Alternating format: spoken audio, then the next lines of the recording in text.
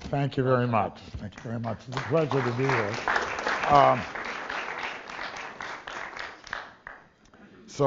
As you gathered, this talk is about knots and how they're related to various things in science, which is remarkable, as you'll see. And it's also remarkable that you get as much as you do just mathematically out of such a simple consideration. And the consideration, as you know, is this phenomenon of having a knot on a rope or having two things that are linked with one another, which is the simplest example of that. But also, if you put a loop in a rope and then you put the rope through that loop and pull it up tight, you get a knot, right? Or do you? But in fact, what I was doing there was illustrating how you don't necessarily get a knot when you drop a loop through a loop. You need to drop it through the loop in the right way, and then you will get a knot. And if you drop it, pardon me for it's a bad form to explain a trick, but if you drop it through in the wrong way, I've concealed what it looks like over here near my thumb, but I really did drop it through the wrong way, and so there isn't any knot at all, right? So there are two choices that you have. You make a loop, and then you bring it through one way, and you end up getting a knot, and you bring it through the other way, and you end up getting nothing, topologically. It's mysterious if you start to think about it. How do you know that you're going to get a knot one way and not the other? How do you know that this one that I made correctly, now I'm getting confused about which one is correct, but the one that I made correctly really is knotted? How do you know that this won't go away by some other strange manipulation other than the fact that I let my hands go? This doesn't go away. On the other hand, if I start making more complex tyings, like here, I've made a trefoil knot, perfectly good knot, and then I make a square knot above it, like that, and this is still knotted. Everybody has experienced a square knot, and I'm sure you agree that this is going to stay knotted, and in fact, this is still knotted. And then I do one more thing, and maybe this seems a little dicey to you. I mean, is it going to be knotted or not if I push this through here? But it's hard to tell, right? I mean, who among us, unless they had experienced this carefully before, would be able to predict by eye whether this configuration and hanging in front of you is knotted or not? But we can do the experiment, and we find out that it isn't. Yeah. So that means that there's a whole range of experiments that you can do that are very interesting, even if you weren't a magician. If you're a magician, of course, you would do a lot of experiments of this kind to find out whether you could make some demonstrations that would be of interest to your audience. For example, another variant of that same magician's trick is to put a ring on the knot, on the rope, and then go through exactly what I just did. Square knot, and I hope you can see this. I have a movie of it down the pike in there, but I thought I would give a try at actually just doing it. So here's the square knot, and here's this ring.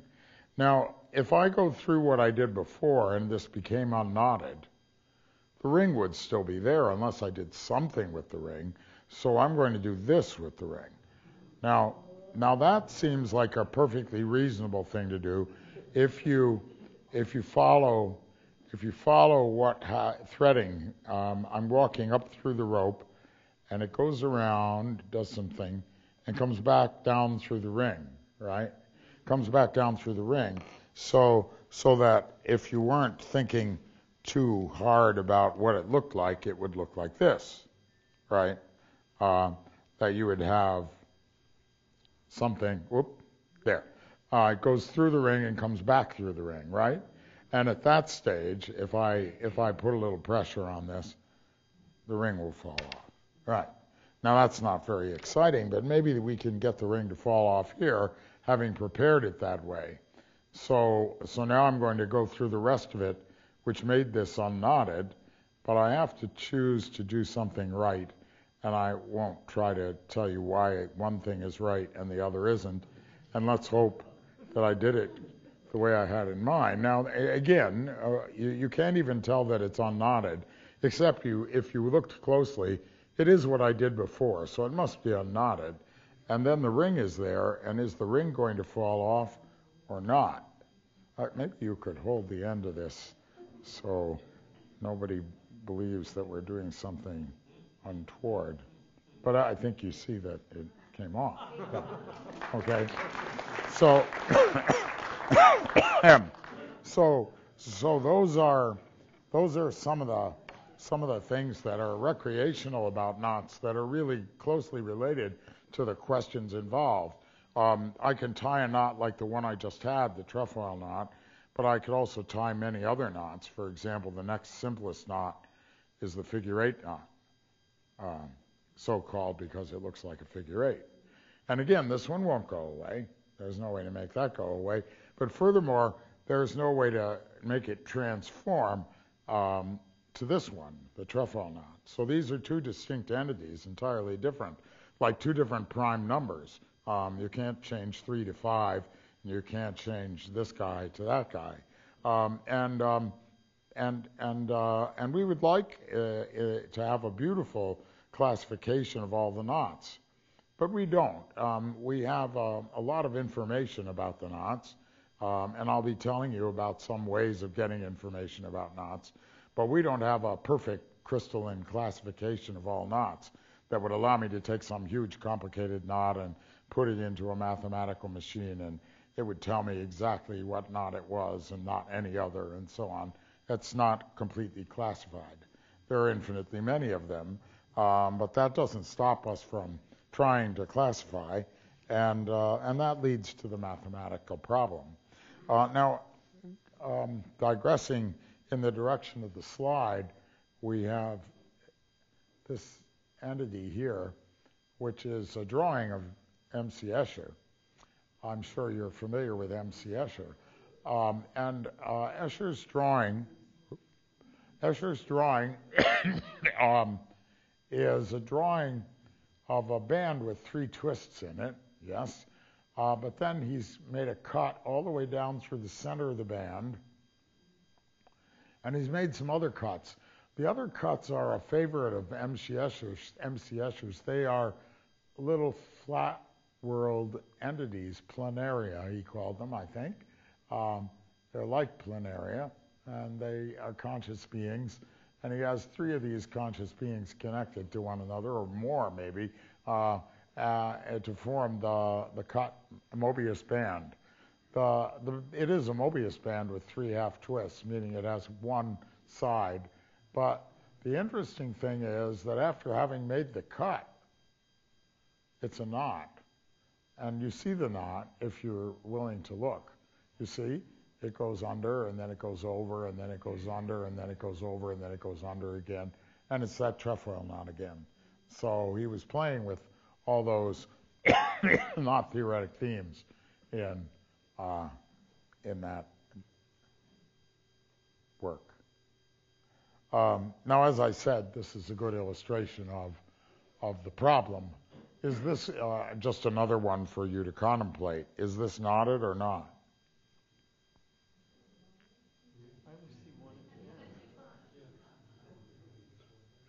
Think of it as a tube in space that's flexible, and can you make it go away? Is that an end? I'm sorry? Is that an end at the right? An end? No, let me trace it for you in case something looked confusing. I'm walking along it, and then it goes back this way and around. Like that. And then like that. Well, it isn't knotted, and I'm going to illustrate for you how such a thing might come into being. All right? So this is a piece of kind of metallic rope that a friend of mine gave me for Christmas a year ago. And it's certainly unknotted. But it has a nice flexibility, and I can make things out of it. So I twist it like this. And then I twist it around itself like this, let's say. Right? And then, just for good measure, I take this and I twist it around a bit like that. Now I'm going to stop and flatten it and hope that I can get it over to you so you can see it.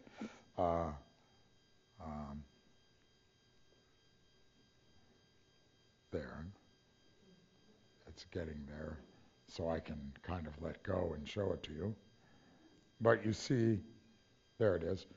You see, we know it's unknotted, but even from here, if I had just handed it to you, it would be kind of hard for you to understand that it was unknotted.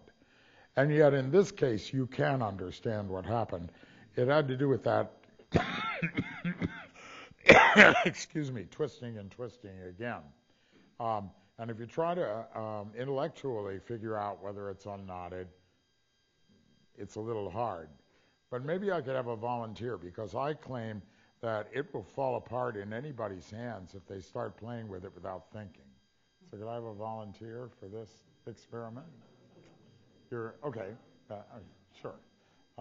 Thank you. So just take it and play with it with a mild intent on not. Yeah, you see what I mean? Thank you. So you see, this question of unknotting lives in some peculiar levels in terms of our actions in the world. It may be not so hard for us to unravel something by using the body, but if you tried to figure it out with your mind, you don't have any way to handle it. Yeah. What would happen if you just coated the thing with Teflon and pulled? Does that tell you whether it's knotted? I mean, Oh, yeah, well, I understand what you're saying, right. If we had something like this, and I pulled it up fairly tight, right, with some friction, then if there's enough friction there, it will hold even though it's not knotted. But if I give it a yank, it will go away. And if it was coated with Teflon or grease or something like that, then maybe it's reasonable to conjecture that put anything in the rope and have it greased up so that there's basically no friction, and apply forces end to end, it should come apart. There are other experiments that I like. I'm tempted to go off and out of the slideshow, but I won't. But I could do it afterwards. But I mean, will that always answer the question? Is it knotted if you did that? Oh, I see. Yeah. So you're asking me about ways to tell whether something is unknotted. Is that that sounds like a pretty good physical algorithm to me. Okay. I'm willing to believe your physical algorithm. That you put the knot in grease, tie it up, and then apply force and see what happens. Why not? And would that also get you prime knots, that whatever it is, if you do that, would it reduce to some primacy? Okay, so now you're coming to another extremely good question, right? I tie some knot. And now this one's so simple that you already perceive its least form. But it didn't necessarily have to have been given to you in such a form. It might have been handed to you in some mess, right? And then your hope was that you would grease it up and then you would apply forces to it, and maybe they would reduce it. And maybe they will. Here friction is coming into play, and it's not reducing much more than that. But I coax it for a while, and it uses less and less rope under my coaxing, until finally I find it in the least amount of rope form needed in order to have the knot. And there's another mathematical problem.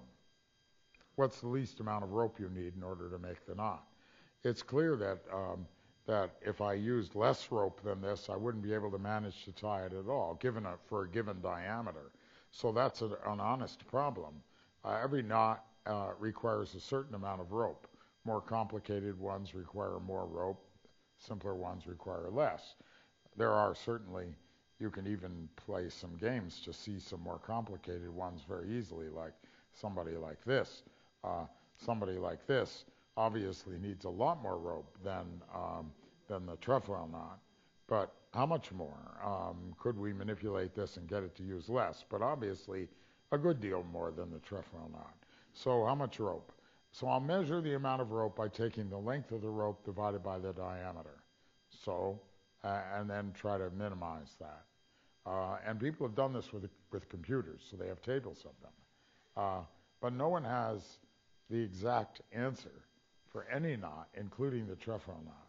No one knows the exact length to diameter ratio for making a trefoil knot. That's an unsolved problem.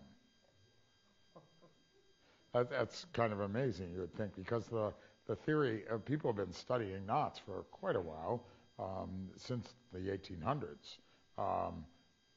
But nevertheless, I mean, people have been studying knots longer than that, non-mathematically, but mathematically since the middle 1800s. So that's an unsolved problem, the rope length problem. Yeah. Another unsolved problem. Why do my shoelaces come untied? Well, of course, you know why they come untied. Maybe your question is, what's a better way to tie my shoelaces? And I must tell you, as long as you brought it up, that I learned a better method from a little book that there are a lot of popular books on knots that are actually about real knot tying. And there's one which probably is in its 100th edition by now, but some years ago. It was called the Klutz Book of Knots, and they explained. I don't remember. I'm sorry. You'll excuse me. This is crude, but I'll demonstrate for you because I don't remember what it is that I do. But I learned this from that book. You cross over this, and then you bring up a loop, and then I had learned as a child to go around the loop once. But if you go around twice and then pull it through to form the other loop and tighten, just twice. Twice rather than once, and break your microphone. I think we're okay. Yeah. I thought yeah. that you go the other direction. It keeps it tighter. Well, let's not get too technical about this one, but I did it by checking how I do it. And you just go around twice and then bring it through, and that makes a much more stable shoelace. But what you're talking about, what we're talking about at the moment, are aspects of knotting which are not easy to analyze mathematically because they use a lot of physical properties of the knot that are happening all together, friction and the topology and so on, so that even very simple things are very interesting to examine. So, for example, you have two pieces of rope. This goes way back, thousands of years. People have been inventing ways to splice two pieces of rope. And one of the simplest ones is the square knot splice, like that, right? And why does that work well, rather than why doesn't it work well? But this one works very well, and if you try it out and pull on it, it tightens nicely, and if there's any friction on the rope at all, it's good and it will hold. And you can see why it works in that each of the loops, the red loop grabs the base of the blue, and the blue loop grabs the base of the red loop, and each grabbing the other and pulling on it, it's cybernetic. It forms a mutual system between those two that holds. And if there's any friction at all, it will work. On the other hand, if you do the opposite twist here, which is sometimes called the granny, and it's been pointed out to me that it's not very politically correct. But if you do that with the opposite twist, then you do not have this situation where each one is tightening the base of the other. And if you give an impulse to this, it can come apart. In this case, it didn't. It just tightened, but it can come apart. And it could be perilous if you tried to join ropes like this when you were climbing. You shouldn't do it. And then there are there are a lot of devices. So we got into talking about these devices, but take the bowline. The bowline is a well-known example of a good method of doing a certain thing. You form a loop, and then you put the rope up through the loop and back around and down through the loop, and you end up with an extra loop here. Now this extra loop has one specific length the way I did it. I can make it longer or shorter by putting this elsewhere, but it has a specific length, and it's tightened nicely for that length. The length could be around my waist, and I'm belaying down a cliff, and it won't over tighten and strangle my waist. It just will be that exact length that I set it up to be. And on the other hand, suppose I need to get out of it for some reason. Well, it's very easy. You just flip this back and it comes apart. So that's a nice example of an invention, and there are many inventions of this kind if you read a book on knot tying that have been evolved over the years. And a lot of those inventions involve this interrelationship between friction and the physical states of the knot and the topological properties of the knot, which means just its flexibility and shape. So, but someone was asking a few moments ago, well, what about telling whether you were asking whether we could tell whether we could actually have an algorithm to unknot a knot if it was unknotted, and a physical algorithm was suggested. And there are some other physical algorithms that are suggested as well that go like this. And if we had a little time afterwards, I would show you something on the computer. Physical algorithm goes like this. You have the knot in the computer space, and you make it a self-repelling knot. You coat it with electrical charge. Now but you keep the length the same. So then it tries to push away from itself. And if it's unknotted, it tends to just push away from itself and become one nice long circle. So it looks like that algorithm is correct, but becomes harder and harder to handle computationally when you have larger knots. So that's another possible semi-physical algorithm. And then something that I hadn't intended to talk about at all, but it's such an intriguing one that I can't resist digressing into it and showing it to you. Let me see if I can draw something on the board that will illustrate it. If you use diagrams, then you can try to unknot the knot. Oh, thank you. That's good. I'm drawing something which I hope is unknotted.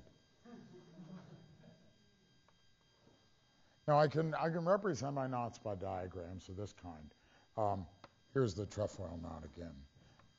It is a projection of what happened in three-dimensional space. Just imagine the rope has been abstracted to a line, a mathematical line or curve, and you project it into the plane, and you keep track of whether it's over or under by drawing it over or under, where over means it's nearer to you and the under is farther away to your eye. Okay? Now what about this? Is this unknotted or knotted? Well, you can see how to undo it by just looking at the picture, right? You can do it on the picture. So for example, you can say, all right, I will pull this in a little bit to here. And I've gotten it a little more unknotted. And then you see, well, I can untwist it here. And now I can pull it in a little bit more. And now a couple of untwistings and it's unknotted. So it was never knotted much. It wasn't a difficult knot. But I could give you a more difficult one.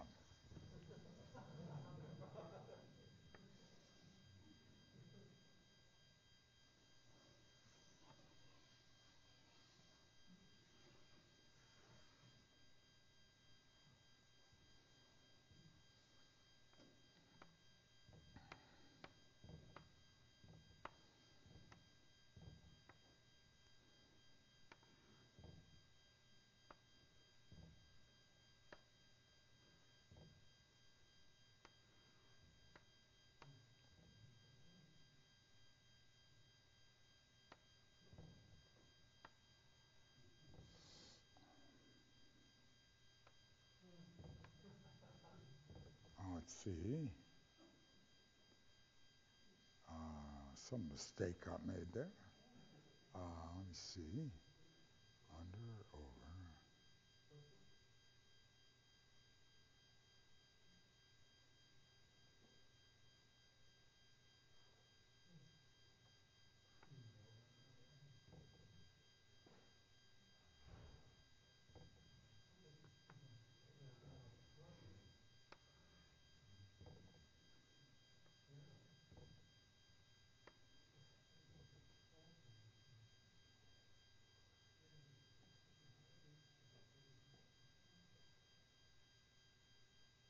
No.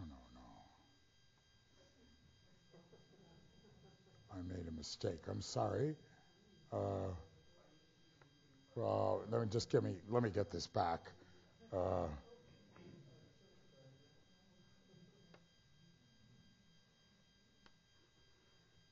right, under, over, under. Took me over again. Yeah. Okay, there. Now, sorry for the delay, but I claim this is unknotted.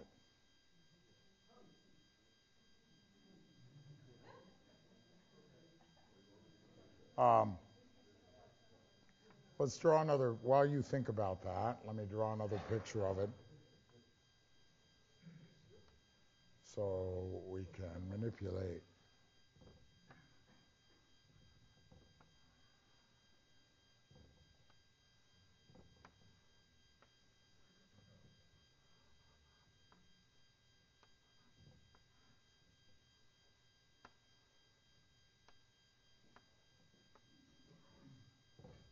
That's a copy, I hope.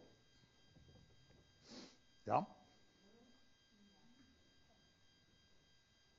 All right, so I'm looking for a strategy to unknot it, and I notice that I can pull this line, this one that I'm looking at right now, I can slide it off to the right.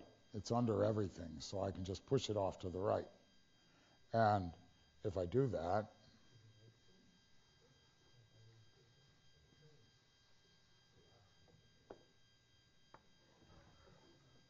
I end up here. And now maybe you see that the rest of it is going to be relatively easy because this goes out and back through here, so I can pull it in. I can pull this part in.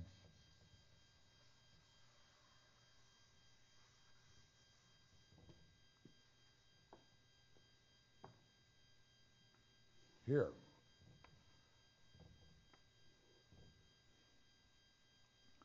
And now you see it goes under there and pulls in and it's gone. So the way in which it became unknotted was by moving this line underneath all the way out and then bringing it back through and so on. Yeah, it gets unknotted. Yeah. One thing that disturbs me here, you have the loop, and it has no breaks in the loop, and you draw it on the board, that's fine. And then you just jigger it around, and it goes from being knotted to unknotted, but isn't being knotted a property that is built into the loop from the very beginning? Well, surely that's true, right? I mean, if you gave, you said, all right, you give me here's something, and that knottedness is built into this from the beginning. The fact that it truly is knotted means that, and it's built in from the very beginning, means that if I were to take a blackboard picture of this and start manipulating it, which is no more or less than this, right? This guy. Now I can push this around on the blackboard, right?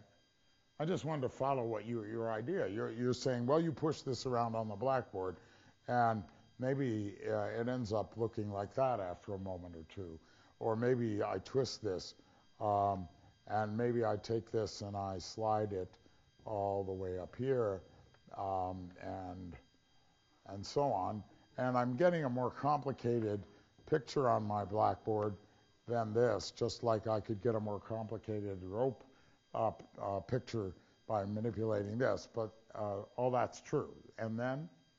Well, you're not changing it from being knotted to unknotted. That's intrinsic from the very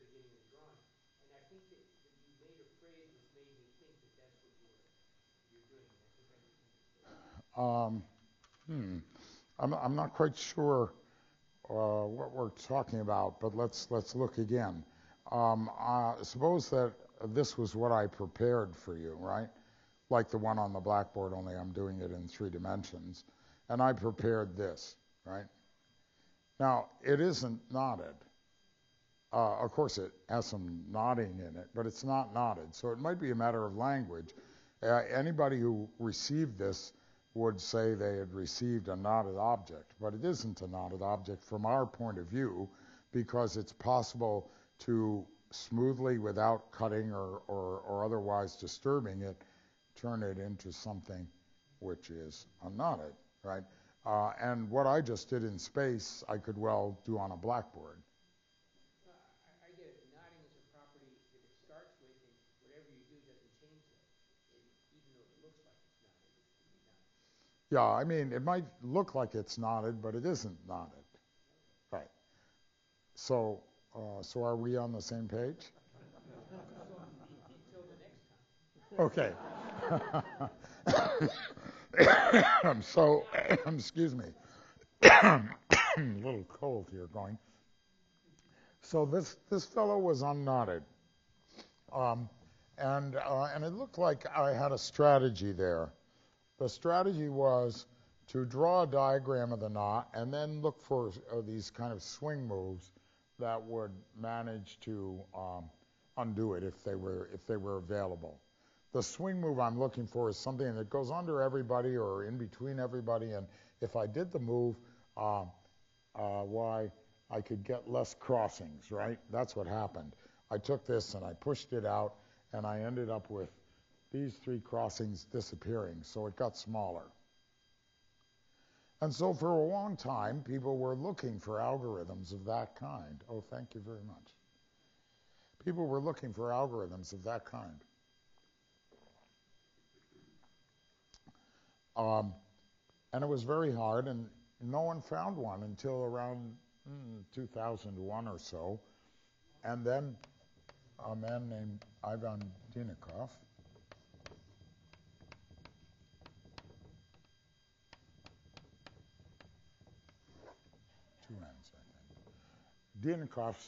Deninikov found exactly an algorithm that will enable you to keep searching on a diagram and find out how to unknot a knot.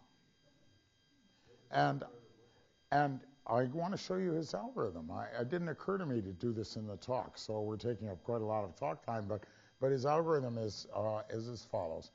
I'm going to draw you the kind of picture that he draws. He doesn't draw this kind of picture, but it's related to it. He draws this kind of picture where all the lines are horizontal or vertical, all right? Like that, kind of a Mondrian version of the knot. And then all the vertical lines in the diagram are over. So that means that for him, he doesn't even have to do this because he's used to it. For him, when he draws a diagram like the one I just drew, that was it. That was whatever it was, knotted or not. But for us mortals, we'll put in that it's over. And then it's still the same information, it just emphasized.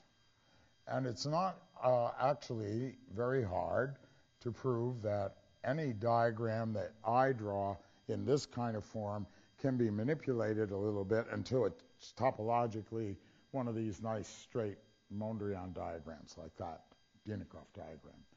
And then he counts the complexity of it by counting how many vertical lines there are in the diagram, all right? And then you try to stay in this category of diagrams by making some sliding moves that are correct topologically and simplify at the same time. Now, in this case, it does look to me like I've drawn something that is knotted. So it won't be obvious from this one how to unknot it, but let me draw another example.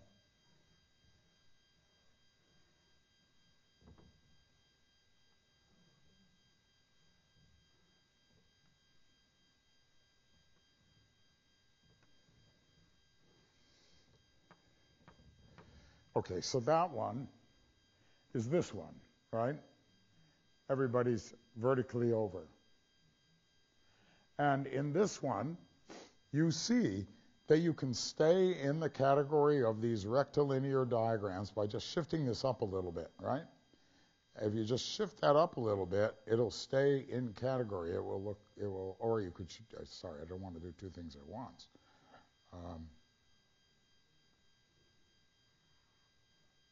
We could go there.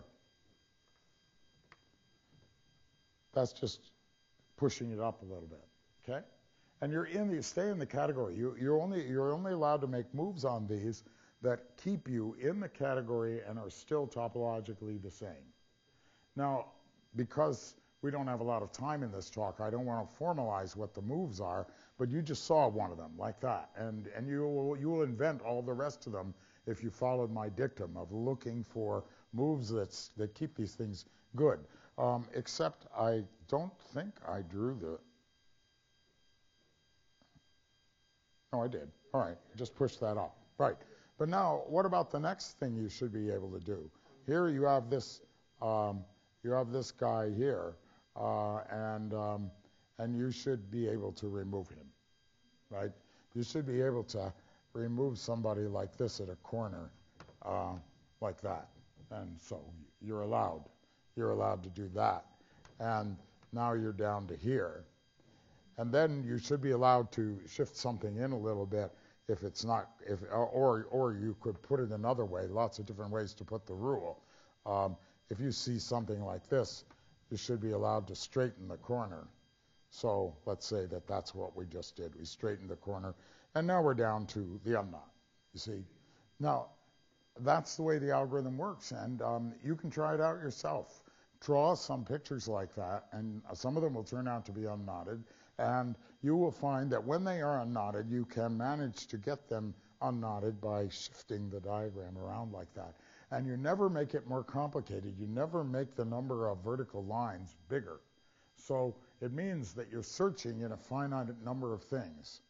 And so he proved that there's a simple combinatorial algorithm, this one, which allows you to search among a large but finite number of images and find out whether something is knotted or unknotted. So the diagrams actually succeed in that way.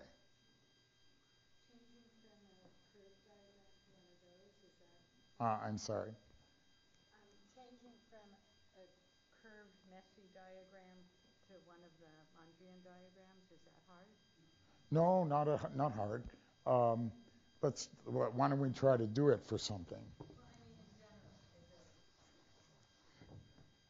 Well, yeah, but let's take a look at what it is essentially going to be like. You want to set up the diagram so that it looks like it has some maxima and some minima, and the crossing should be adjusted so that they look like this. You see, so you can do this and then what you're going to do once you have the maxima and the minima is you're going to straighten them out and make them rectilinear. So in this case, I'm just going to make a drawing, and you get the idea. Sorry.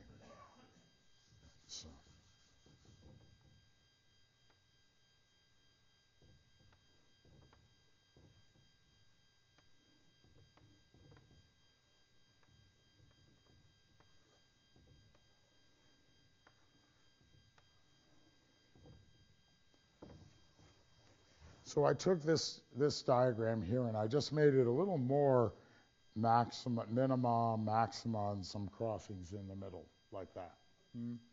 And then I can make this more rectilinear, but I should before I do that twist these a little bit so that they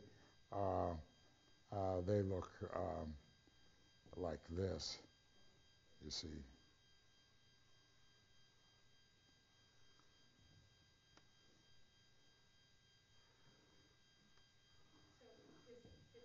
I mean, I think you get the picture, right?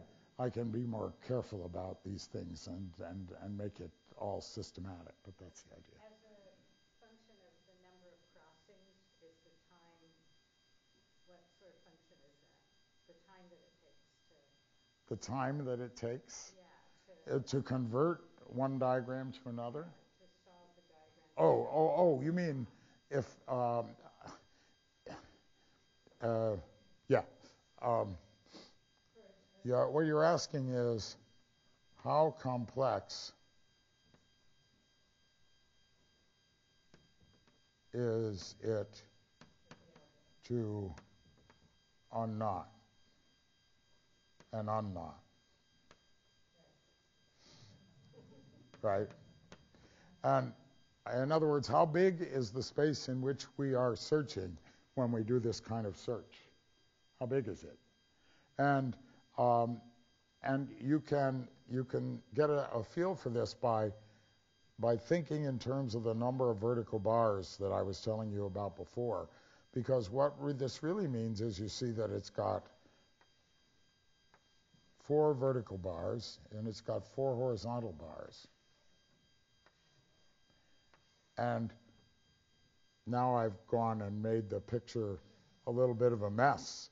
But what's happening is happening in a 4x4 array, right? Our knot.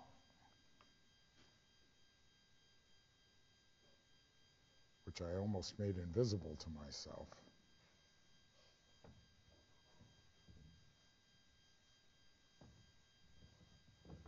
There it is. It's living in a 4x4 array.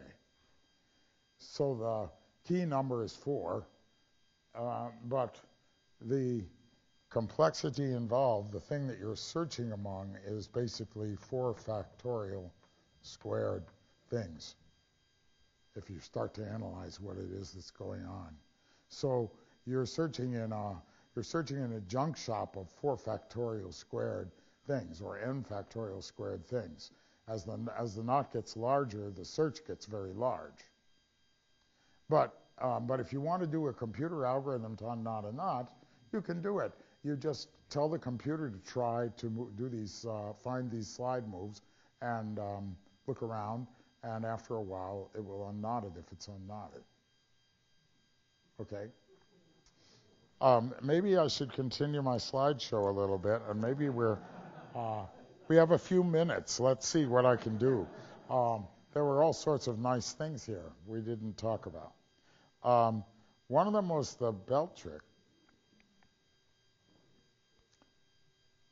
Does that look familiar, what you just saw? What's it called? It's called the belt trick. The belt trick. Belt trick. Yes. Let me leave that up and explain to you what it is. This isn't about knotting, it's about twisting in relation to your environment. And I was going to use a belt, but I think maybe these strands of rope will do just as well. So what I would like you to do, if you could, is to hold on to the end of that and maybe stand up next to me so we can, thank you, so everybody can see the belt. Okay. Now, if I put a, just hold on, if I put a 360-degree twist in this belt, that's 180, and this is 360. Okay. Now the idea is this, that he's out at a wall next, and the belt is attached to him, and here is a ball hanging in space to which the belt is attached. All right. But I wish to think of this as a ball suspended in space, so there's no arm attached to it. So if you can imagine that the arm disappears and the hand is still hanging in midair, then I can produce the effect of that by bringing it around. And now I want it to go through the non-existent arm. And so what I do is I exchange hands, and it went around the hand, the arm that wasn't there. And as you see, it's still twisted by 360 degrees. And if we went back the other way, it would still be twisted by 360 degrees. But if you twist by 720 degrees, which is 2 more twists like this, so now it's twisted up by 720 degrees, and then we brought the twisted belt around the ball in the middle of the space and pulled back, it's gone. All right? So for some strange reason, 720 degrees of twist is the same as no twist at all. And you can try this by going back and so on, or let me just do it forward again. I twist by 1, 2, 3, 4, and then come back around like this, and whoops, what happened? Well, I doubled it. I went around in the wrong direction. But if I went around in the other direction, why then it would be gone. So thank you. That's good. Now, this is illustrated in many other ways. Like I could have tried the glass of water, but it's better not. I have an object in my hand, and maybe you've done this before.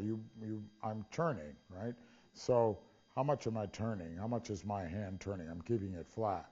By the time I get down here, it's turned by 360 degrees, and then I keep on going, and by the time I get back to where I started, 720 degrees, but no twist in my arm. I'm back to where I started, all right? So this is the same situation.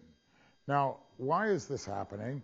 Well, it's easy to understand why it's happening, but the fact that it's related to certain other things is maybe quite interesting. We can go back to the puzzle of why did that work, but what it's related to is the following: that if I were an observer and that was an electron, and I move continuously around the electron and come back to where I started, and I'm doing quantum mechanics, then I have to put a negative sign in the wave function that I'm working with.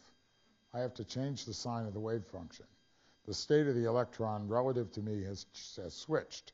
And if I go around twice, it comes back to normal. Fermions have that property, that there's an orientation entanglement relation with the space in which you're in. And it's as though the fermion were attached to me by a belt like that. So the reasons why that is related to quantum mechanics are beyond the scope of a talk which is over in 1 minute. So I won't try to explain that. But the topology of it is very visual. The topology of the belt trick is very visualizable. This is what you were seeing, but this doesn't quite explain it, does it? So maybe we should use the blackboard for a moment again. Can we have the light?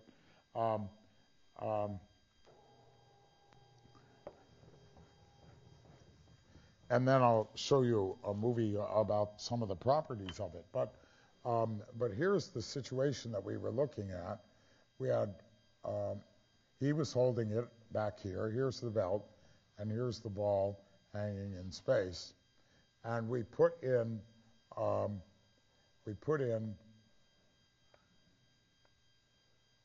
360 degrees of twist in the belt. And then we put 360 degrees of twist in the belt again.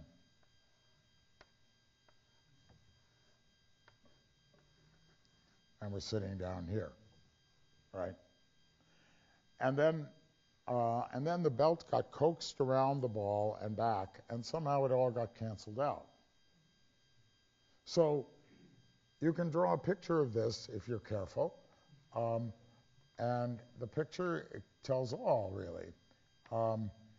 And you can also, of course, do this with the belt. You can make the same image that I'm creating here with chalk in reality. Let me erase that a little bit.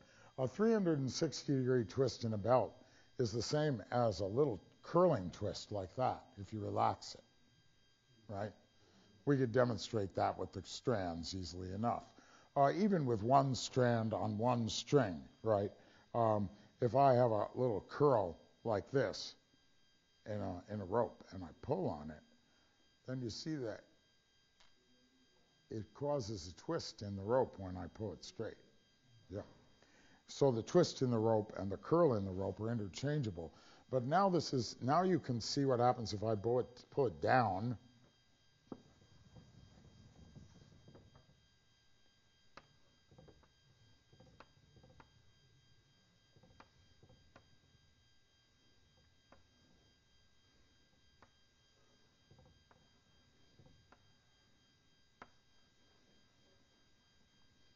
Pull it down like that. It's still anchored here. And then I bring it back underneath.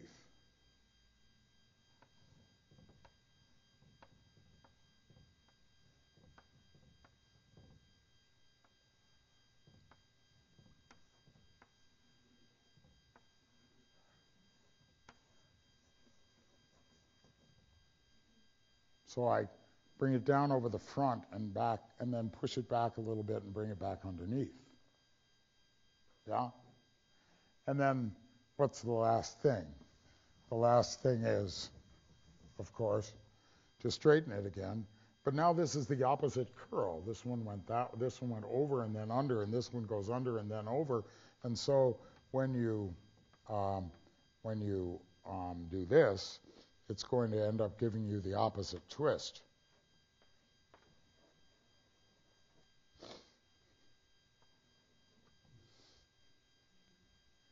And now you have twist and opposite twist, and they cancel each other out. Yeah? Yes, Dirac discovered the positron hypothesis, right? I'm sorry? Dirac hypothesized positron. Yeah, Dirac is well known for having used this trick to illustrate the properties of a fermion. That's Okay. correct. I see. Thank you. And he is the discoverer of a whole lot of things. Yeah. Okay, so you see that topologically you can understand what happened there very nicely. So that's one of the things you want to be able to do with concrete topology, is to actually understand in a direct physical way why certain things work as well as why they might not work. So there is a little film here that we made years ago that illustrates some of these things, and I thought I would show that to you, and then we'll see. I guess we can go until 7:30 with no trouble, right? Yeah.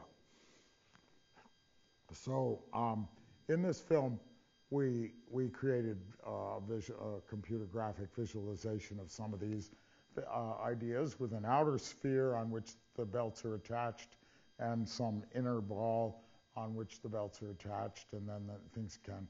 Now this is like this, you see. It's going round and round, and it goes under, and then it goes up, and it isn't getting twisted at all in the end. It just gets a certain amount of twist, and then the opposite twist.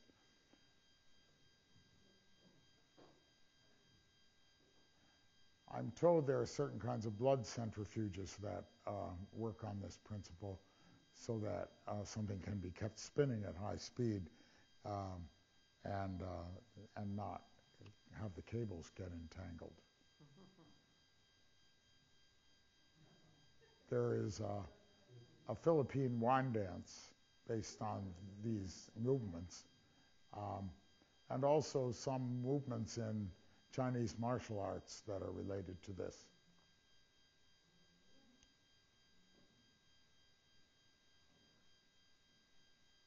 We did, oh, okay. And here is see, totally untwisted, goes around the inner sphere and comes back 720.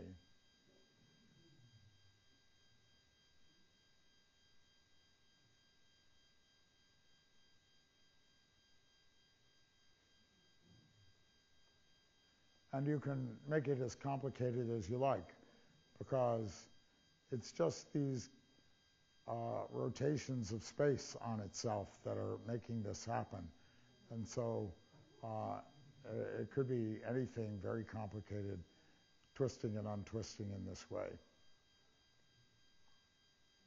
So there's more to say about this this phenomenon, but that's the Dirac string trick. And let me see if there was something else I wanted to say about it.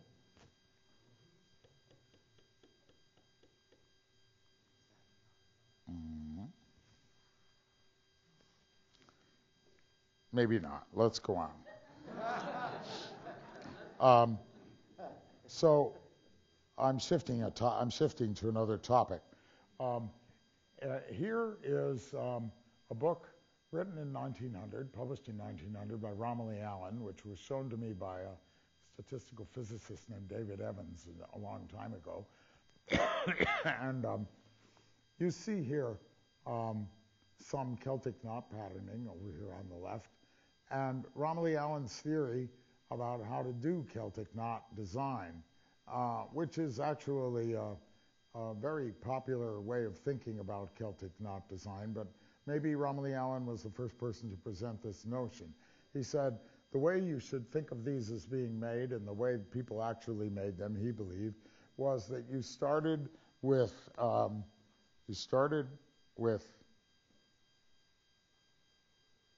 a regular pattern like this, and then you took some of these crossings and you smoothed them out. You could replace them by either connecting this to this or that to that. And then you would produce subpatterns of this of various kinds. And just to show you for a moment the systematic nature of such a thing, here is one of these that's available on the web, and you can make designs with this. You see, you do that, or you do that, or you do that, and it brings you back to exactly the same crossing. You might think, I wondered why the designer of this program didn't also allow you to switch the crossing, but Celtic knots are usually alternating, so maybe there's a good reason. Anyway, you see I cut out a little Celtic knot there, and you can play with this and make patterns as you like.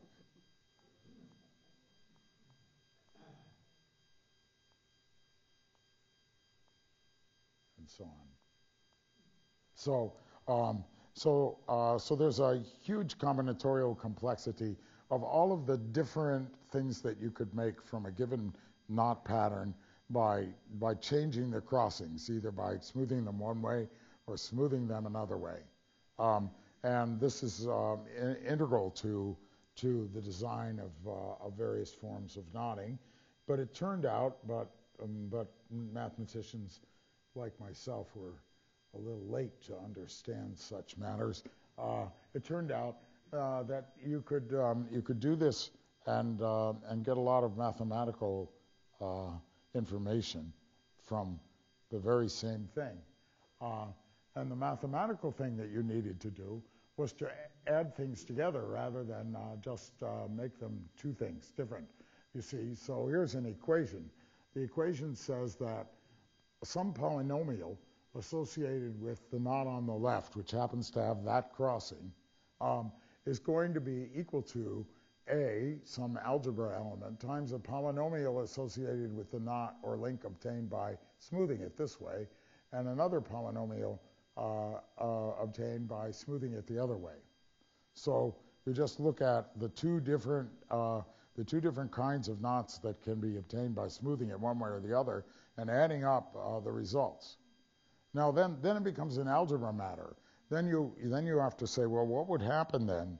I would like this result that I get to not depend on the topology. If I were to move the knot around and do this on some other version of the knot, I would like to get the same result, the same polynomial. And that requires some analysis of the mathematics to see what adjustment of these variables, A and B, will make it actually independent of what knot you started with.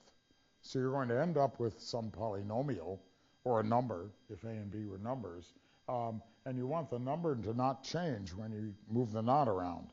So then you end up with things on your blackboard that look like this, calculations involving these things, and some careful theorizing to make sure that the variables and everything are adjusted in such a way that you will get the same results. So in this case, what I'm calculating here is that I get a polynomial like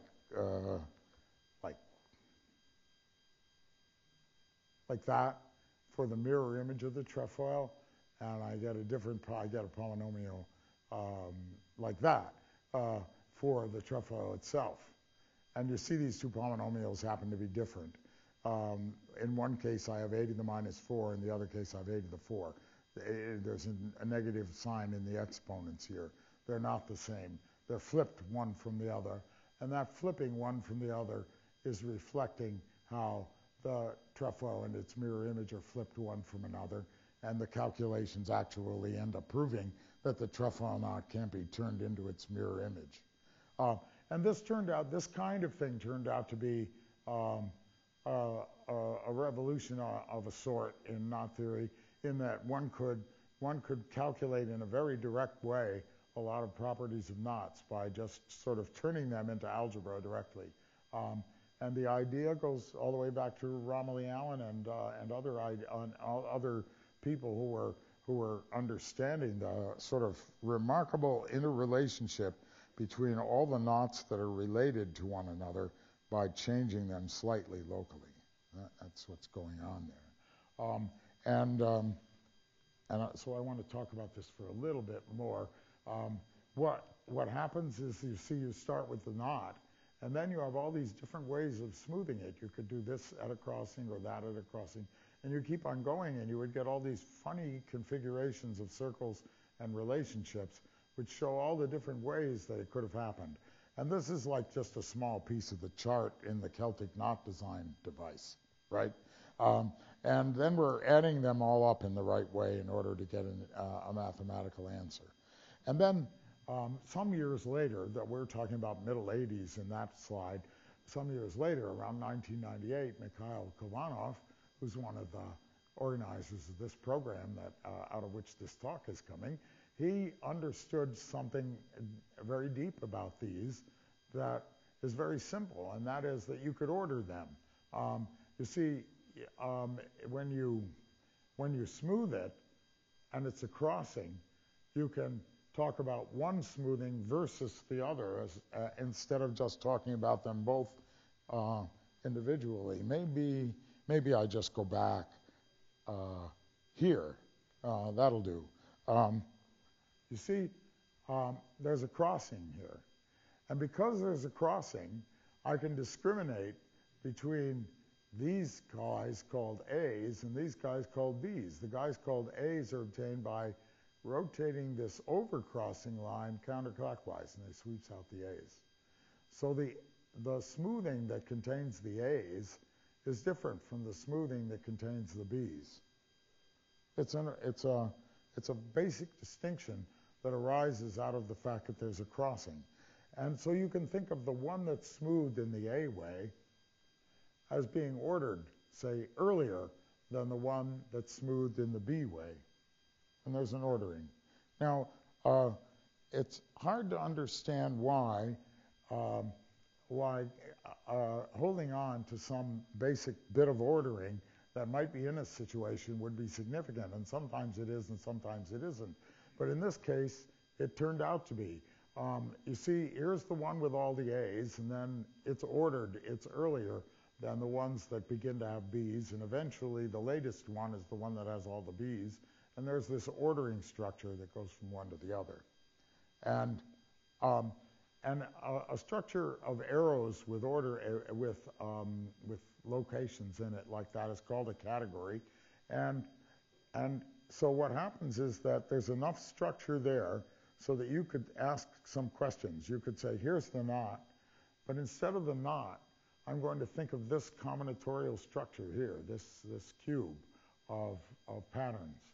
And I can ask, what would happen to that cube of patterns when I move the knot around? How can I measure that? And then certain techniques for measuring that led to entirely new invariants and a lot of connections with many interesting things. So that is an example of something that happened. Now, another thing that happened, and this was earlier, was the other relationships with statistical mechanics. But we're almost out of time, and I wanted to show you a couple more things that would require less talk. So if you don't mind, I'm going to flick through a few slides without commenting on them.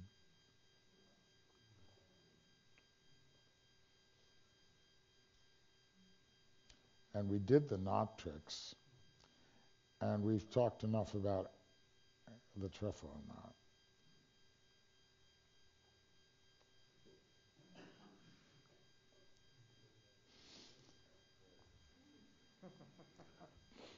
So I arrive after skipping through something. I can't resist mentioning something about what I skipped through. It has to do with geometry. Are you aware of the following situation?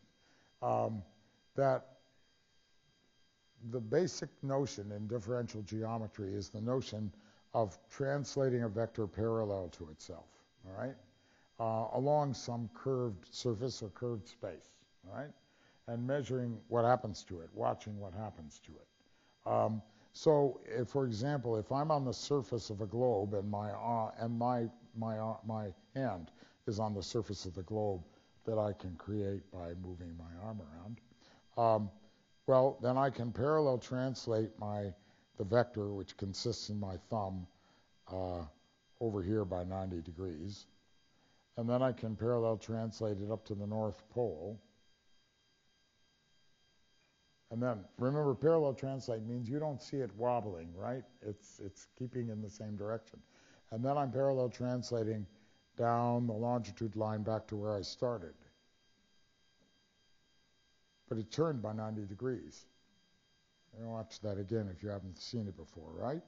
Turn, parallel translate, parallel translate, parallel translate, turn by 90 degrees.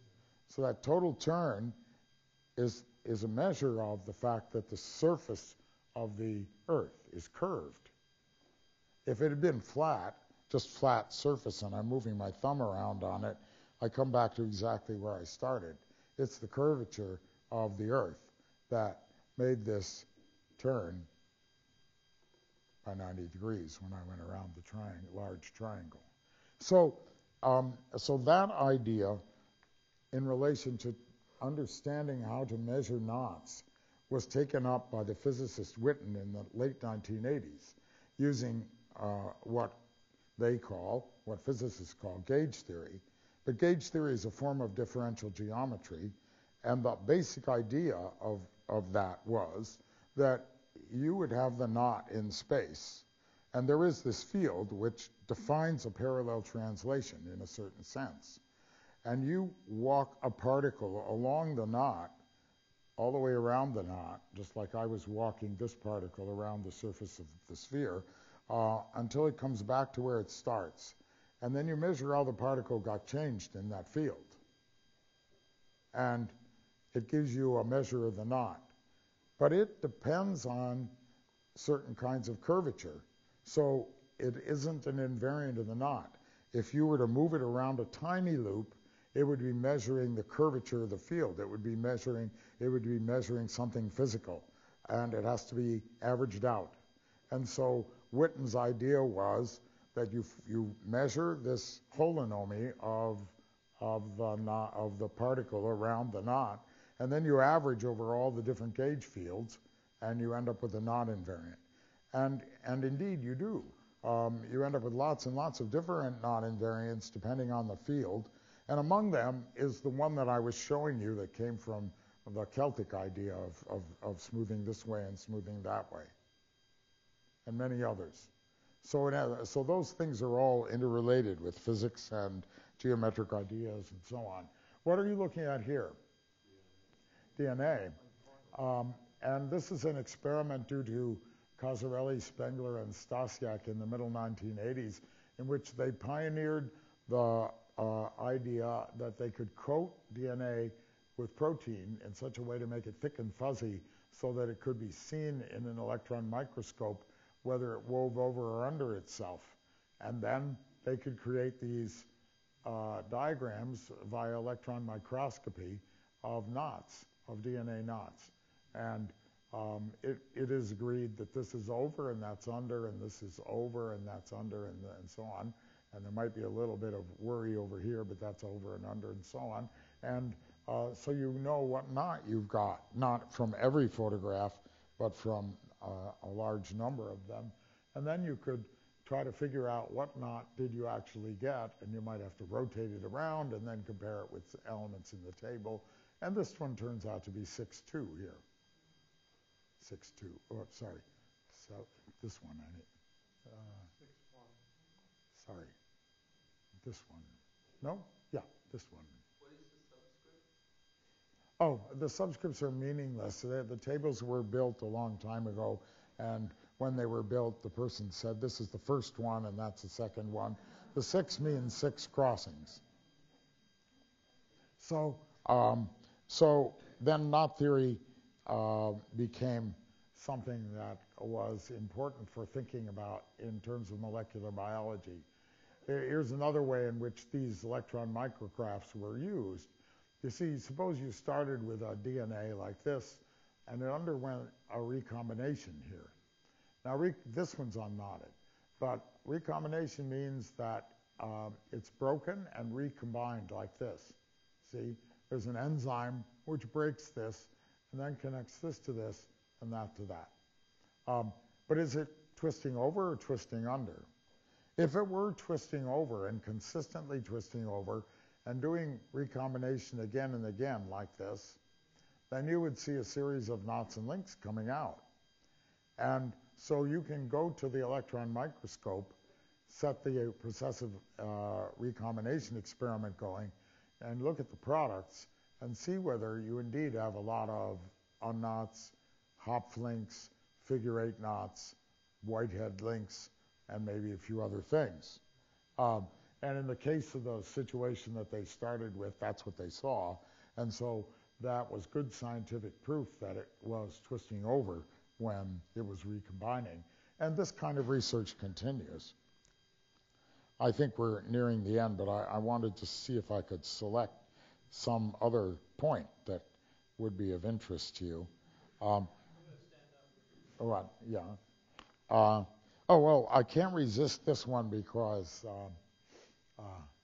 it's funny. This is the Wikipedia, history Wikipedia about knot theory. And, and it is explained in here how Lord Kelvin had a theory, that's Sir William Thomson, he had a theory in the 1800s that knotted vortices in the luminiferous ether were going to be atoms. And this was a very strongly researched theory at those times. But then slowly, as we moved into the 20th century, the ether disappeared. And so you have a statement in this history that goes like this. When the luminiferous ether was not detected in the Michelson-Morley experiment, the vortex theory, that's Kelvin's vortex theory, became completely obsolete, and knot theory ceased to be of great scientific interest. So somebody needs to revise that history. Among other things, people discovered vortices and actually discovered vortices, really made them, vortices in water. And the lab that did that and people that did that are William Irvine and Dustin Kleckner, his student, and they were able to create knotted vortices in water. Now, to understand the difficulty of this problem, try to imagine blowing a knotted smoke ring. You could think of some strategies, but nobody has ever managed to actually blow a knotted smoke ring. And they got the idea that the right way to do it would be to use a template that was knotted and do the smoke ring thing nonetheless. The smoke ring thing is you have a template with a hole in it, and you pull it back quickly through the liquid, and vortexing occurs along the lip, and a vortex goes forward, a line vortex. So why not have a knotted template, and then the line vortex would be knotted for a little while. Sounds like cheating, but on the other hand, you could make it really happen, and that's interesting. And that's what they did, and they used 3D printing in order to make those templates and tinker with them. So here is their movie of a non-knotted vortex by that method, and it high-speed photography. They tend to break up very quickly. And here's the movie of the knotted vortex. And again, the high-speed photography, very impressive because now you can limpidly see that there really is a knotted 3D trefoil knotted vortex there. Thank you, Lou. So I'll stop at that point.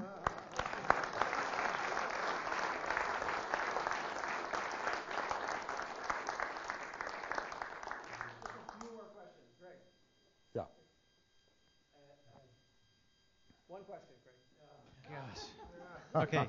We need to stop so some people can. Okay, so can you talk about why the trefoil knot is unsolved in terms of the length to the diameter? Because if I picture either with a physical knot or modeling on a computer, I could measure the lengths and diameters. Well, it's because it's one thing to measure an actual object. I can tie a trefoil knot here, and I can pull this up tight. And but what happened? I have a variational problem involving geometry that's varying, right? The geometrical configuration of the knot. I felt it just now. I mean, you could try it yourself. You will feel that something sort of locks in as it comes in and fits into itself. But how do I solve that variational problem? I need to solve not for a number, but for a geometrical configuration, the right one, the least one. So it isn't easy to find that. It's a kind of calculus of variations that we don't know how to do. So that's the best I can say. All right, well, let's thank Lou one more time, and I'm sure he'll take more questions.